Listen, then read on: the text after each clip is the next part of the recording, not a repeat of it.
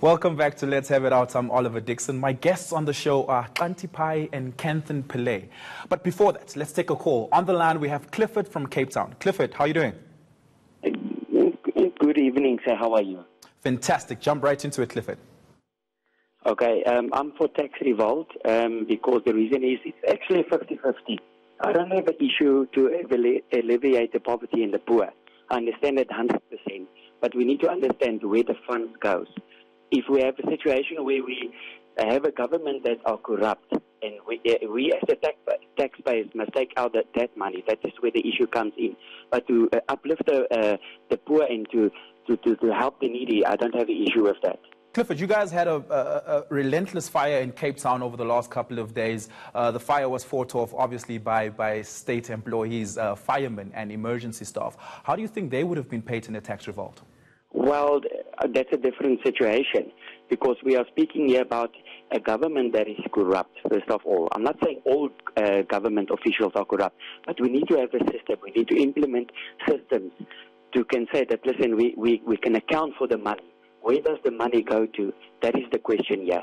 So I'm for a tax revolt, but to uplift the poor and the communities, I'm also for that.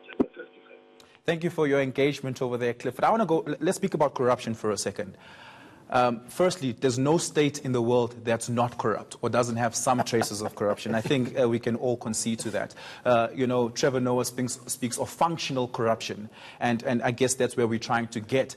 But you need to at least convince me, Kanthan, that a tax revolt will either bankrupt the state enough for it not to be able to be corrupt, in which case poor people die, or that a tax revolt will change the attitude of the ruling party in government. You see, the question at this moment really isn't whether it's going to bankrupt the state. The question is whether, as taxpayers, the way in which we spend our money would be better spent by giving it directly to people who are the potential recipients. Describe that as an example. So there's a classic case of villages in Mexico, which 7 years ago, as of last year, they tossed out their government.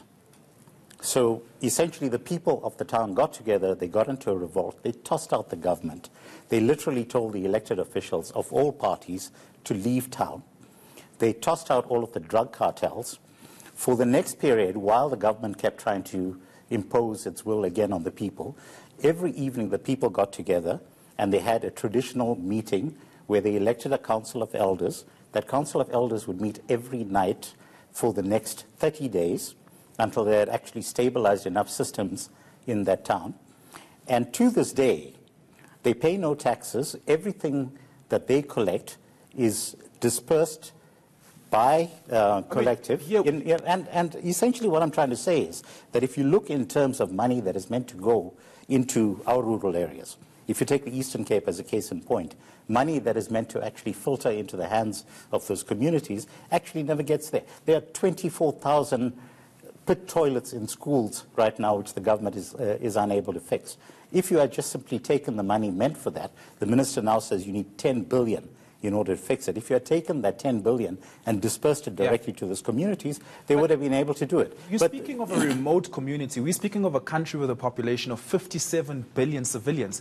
You know, this is possible if you're a community of, 5,000 to 10,000 people. We can all meet up every night and have a meeting about what our agenda for the next month will be. But it's not possible when you're a state of 57 billion. But even when you do that, you're configuring a state. You're configuring a system through which you will finance that system, and that is a tax regime. Well, effectively, we already do that to some extent, because if you consider that a significant chunk of us pay for private security, a significant chunk of us pay for private education, a significant chunk of us pay for private healthcare, and all of those things are meant to be provided by the state through tax funds. But people are already paying for it at another level. But let's just focus instead, if we avoid corruption for a second, we also need to consider the fact that our government doesn't actually understand how to spend money.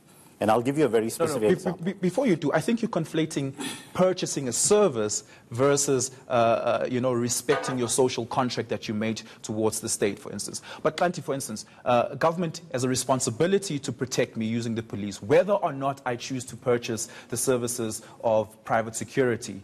Surely that's still good enough a reason to continue paying taxes, even if I can't afford to send my child to Rodin, for instance. And I think that makes us a very interesting question. Remember, what is being called for here is what is relatively called sanctions.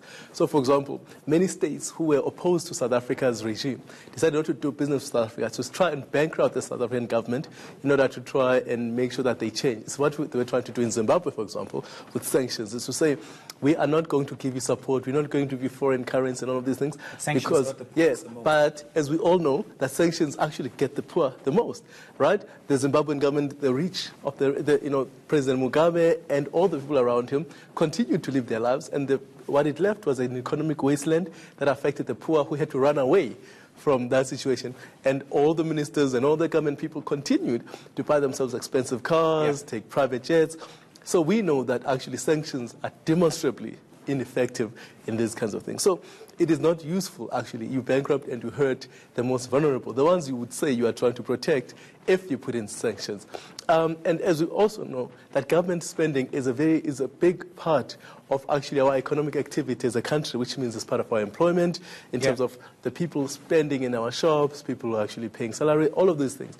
So actually, the people who are going to hurt are not going to be the government officials who are corrupt, as we say they are, but the poor people. So how do we find different methods in which we actually deal with this, as we have to find different methods in how we actually punish the government? Let's pay some bills, but when we come back, Kanthan, I want to put a question to you. Would you suggest that we continue to live in our democratic dispensation where we vote for a government each 5 years, and whether or not each time that government becomes corrupt by any margin, we start withholding our taxes? But let's pay some bills. We take some more of your calls and comments after the break. The hashtag is LHIO if you would like to engage on social media.